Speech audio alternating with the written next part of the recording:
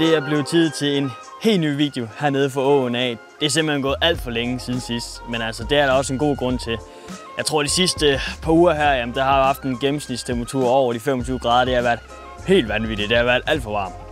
Og det er simpelthen med til, at temperaturen nede i åerne, jamen, de er steget voldsomt, og så er det altså ikke forsvarligt at dyrke det her catch and release. Så haverne i åen, de har lige fået en lille pause, men nu er temperaturen heldigvis faldet nogenlunde igen. Du står stadigvæk i t-shirts og de gode gummistøvler, for det er simpelthen det, der er mest behageligt lige nu. Men altså, jeg er allerede rigget til at tage stang med ned til vandet, men jeg har ikke engang været nede og måle temperaturen endnu. Så jeg håber, jeg krydser virkelig fingre for, at den er styrtdykket ned. Sidst jeg var nede og måle, det var et par dage siden, der var den altså over 18 grader, og det er simpelthen alt for meget. Jeg har taget mors stegetermometer med, så jeg vil lige ned og se, hvad vandtemperaturen den siger, om det overhovedet er forsvarligt at gå i gang med at fiske. Men jeg har lige fået legnet det hele op, stegetermometeret til højre, og så krydser jeg bare mega meget fingre for, at vandtemperaturen den er faldet hernede. Og den er meget lavere. Den er meget lavere end sidst. Sidste gang jeg var nede, der var den altså over 18 grader, og det var alt for meget. Lige nu der viser den altså 13 grader, og det her stegetermometer, det viser altså en grad for meget. Det vil sige, at den er 12 grader åen hernede. Så håber jeg følger med i videoen, og så skal vi bare se, om vi kan fange nogle havørreder.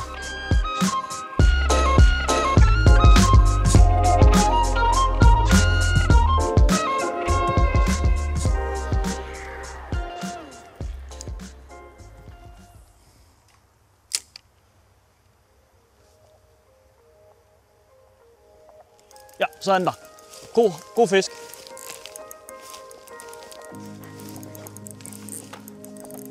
Ej, hvor er du henne? Den er nede i noget lort der. Ej, det er noget bøvl. Ej, det er noget bøvl her.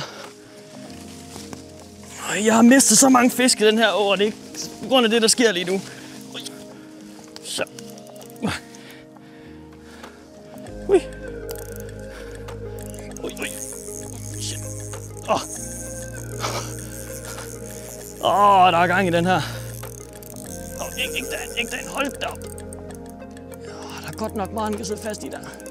Øj, den er stærk. Ui.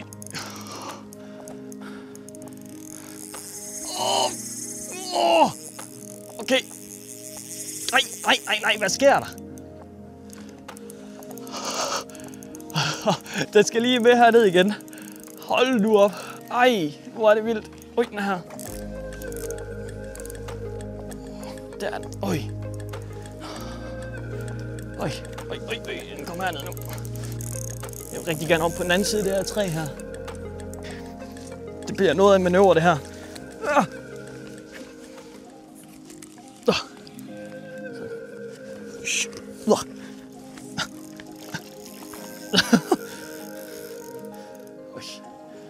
Den sidder heldigvis godt, den her.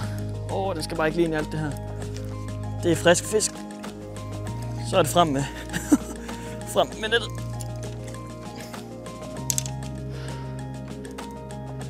Jeg er vel omkring 55. Ja tak! Så kom den i nettet. Ej, hvor er det fedt! Mega fed oplevelse. Fuldstændig. Og det er bare, altså, det er lige det her hul her på det lille stræk. I den lille video her, der plejer der bare at stå en fisk, og så sandelig der ikke gjorde det i dag, efter det regn der er kommet, så tænkte jeg bare, der skal være fisk hernede, og ganske rigtigt, så kom den her lige hurtigt. Den her basse frem. Fuldstændig fantastisk fisk, omkring 60.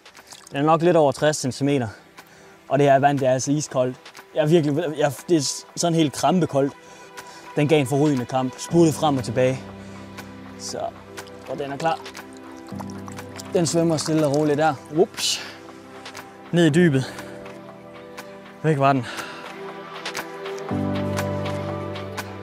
Nu fik vi jo set lige før, hvor havren den egentlig stod, da den tog wobbleren. Fordi havren den kommer altså bare fræsen ud hen fra det grøde, vi ser ligge hen i overfladen. Her i bagenden af den her lille pool, som det jo egentlig er. Der er omkring 1 meter til 1,5 meter dybt.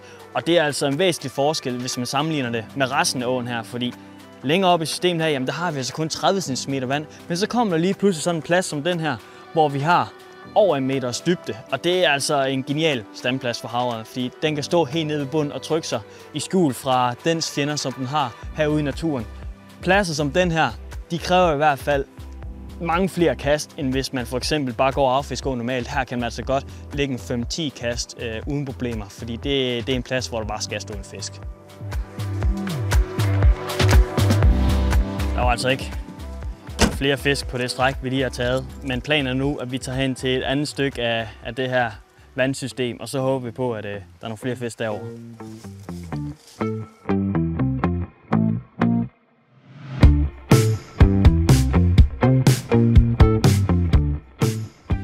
Vi er kommet ned til en ny stræk i det her vandløb, og noget man skal bide mærke i, når man prøver at finde en mulig standplads til havørrederne, altså det er, hvad er det for noget vegetation, der er i vandløbet. Fordi havørreder, de elsker at stille sig enten tæt op af for eksempel vandrandunkler, eller også andet grøde, som vi ser her i baggrunden, som er pindsvineknop.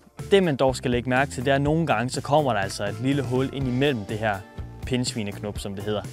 Og der kan det være utrolig giftigt at enten lægge sine wobbler eller spinner ned imellem, og muligvis så kommer havørreden ud inden fra siden af det her pindsvineknop og tager spinneren. Så pindsvineknop i et vandløb, som det er for eksempel, det er altså rigtig, rigtig gode standpladser. Så det skal man slet ikke være bange for at fiske af.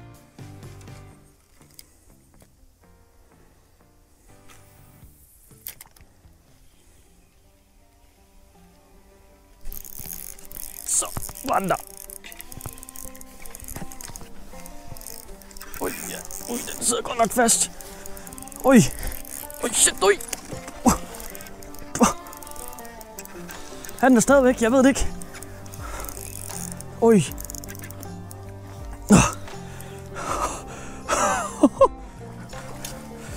Ui, jeg er nødt til at holde den her stramt, ellers så stikker den af. Hold op. Nøj. Ui, jeg på med det der. Ej, den der skal ikke derinde at stå.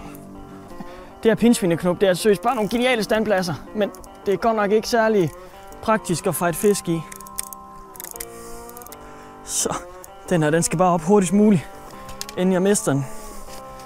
Ej, den er helt frisk, men ej, hvor den flot. Nøj, her den er flot. Hold da op. Nej, den er stikker godt nok af. Ui. Den kunne ikke lide den Meps 4, der lige kom forbi der.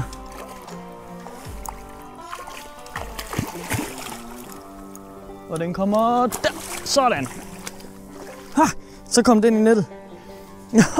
En mega fin fisk, som bare lige er strøgen op. Ej, hvor fantastisk, mand. Hvor fedt.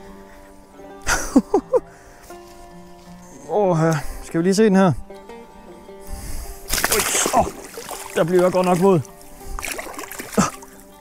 Mega fin havørred, bare helt blank.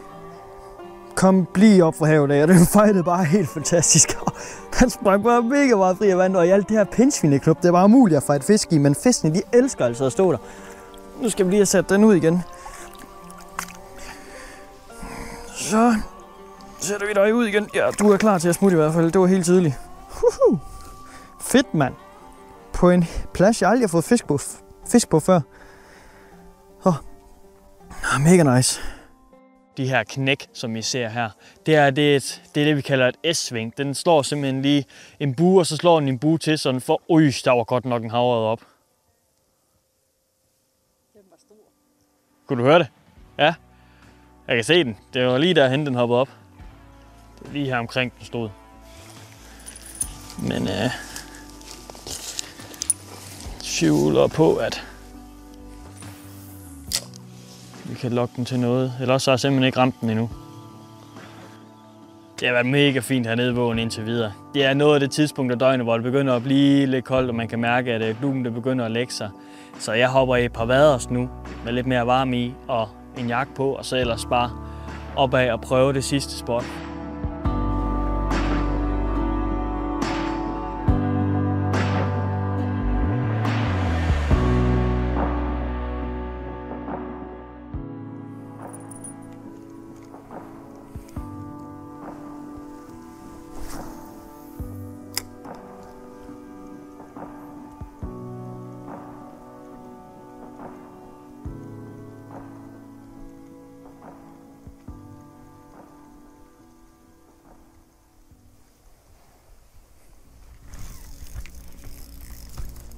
Så var den der sgu. Hold op, så er der fisk. Gud. De her aftentimer her, de kan bare være geniale. Ikke spring, ikke op og springe.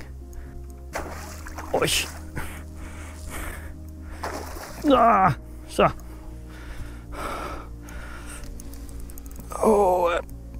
Det er sådan en 70'er. Deromkring. Ja, den er fin. Den er godt nok tyk. Og de står bare tit heroppe. Altså, det er bare en genial plads. Se om jeg kan få nettet frem.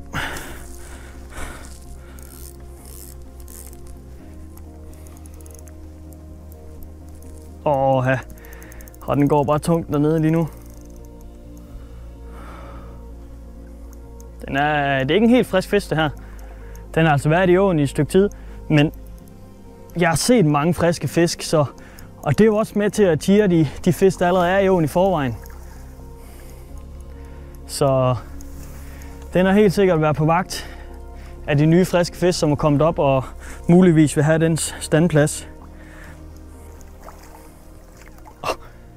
Den vil bare ikke samarbejde.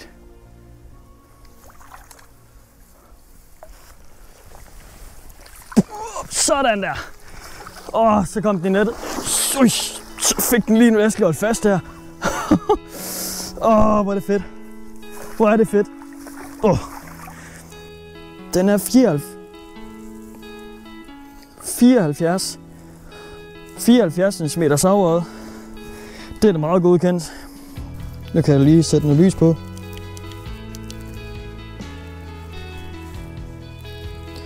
Den skal da have sin frihed igen, som den fortjener. Nu skal den bare lige ud. Her. Prøv lige at se, hvor grov den egentlig er. Hvor bred den er hen over ryggen. Den er klar til at smutte der. Og ned i dybet skulle den stå. Tommel op. Det var godt nok fedt. Det er en fantastisk følelse at komme ned til åen igen.